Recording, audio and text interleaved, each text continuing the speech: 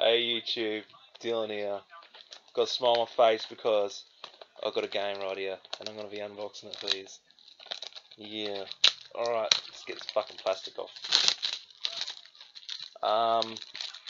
This guys might already know what I'm getting. If you are a subscriber and you've been watching my videos, if you haven't been watching my videos, shame on you. But I picked up Call of Duty, the Deluxe Edition, and I spent extra $30 on this edition, so it's like $130 here in Australia, because I wanted to get the Modern Warfare remastered. I don't really give two shits about Infinite Warfare to start with. Like, I played the beta to that, and I fucking hated it. I just want to warn you, if you don't like Black Ops 3, you're not going to like Infinite Warfare. And I actually like Black Ops 3, so this is just like a shittier version of Black Ops 3. But what was I saying anyway? So I got it for Modern Warfare Remastered. Play that online. I missed Boots on the Ground Call of Duty, guys. I just want to say that. And it's an old classic, man. I love the Modern Warfare franchise. And that trilogy was really good, I thought. So you got Infinite Warfare. You got your multiplayer maps and all that shit. But Modern Warfare Remastered comes with 10 maps, as it says right there.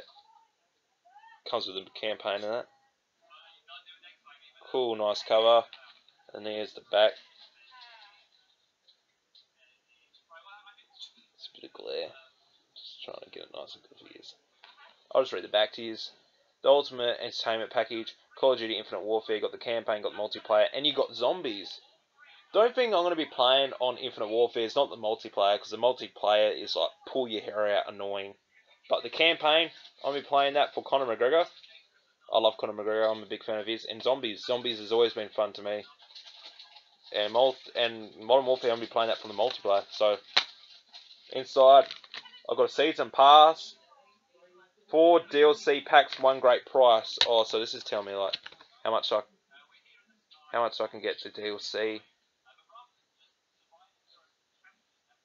Oh, so I've got a code here, and that's showing you just some. I'll show you the merch. You got like jumpers and shit, you know, that sort of shit. And I've got a code for Modern Warfare Remastered. Oh, that's just a digital game download. So if I wanted the game digitally or whatever, but I've got the disc, so I don't really need to do a digital download. Is that for the DLC or not? I don't know. And that's the disc. Quick and nice unboxing, guys.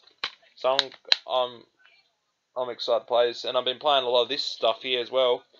An unboxing of this is going to be coming out, and I'm going to be reviewing this headset and the games with it. This is the PlayStation VR, if you don't know.